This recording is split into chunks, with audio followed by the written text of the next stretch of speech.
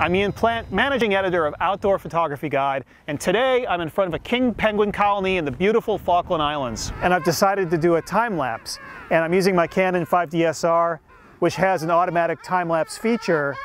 You can also use a device called an intervalometer, which allows you to program the time-lapse sequence and set it off. I've got it set up so that the camera is taking a shot every 2 seconds, and it's going to run and do about 900 shots, and that's going to end up giving me a time-lapse movie of approximately 30 seconds.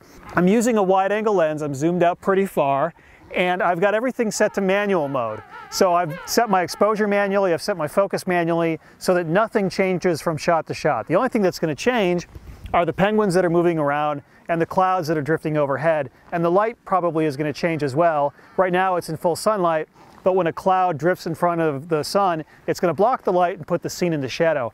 So I set my exposure for the full sunlight so that nothing is overexposed, and I think this is actually going to be very creative. When the sun's coming in and out of the clouds, you'll see periods of the time-lapse that are nice and bright with the animals lit, and then periods where the whole scene goes into shadow when a cloud passes in front of the sun. So I think as the scene alternates between light and shadow, that this is going to give us a really nice time-lapse sequence. So I've got everything set. All I need to do is trigger the shutter, and away it goes. Now I just have to wait for about a half an hour to get that 30-second time-lapse movie.